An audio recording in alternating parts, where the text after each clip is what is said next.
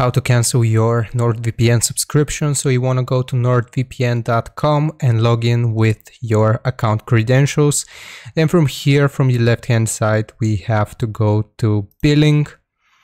After we have been taken to the billing section, we want to click on subscriptions.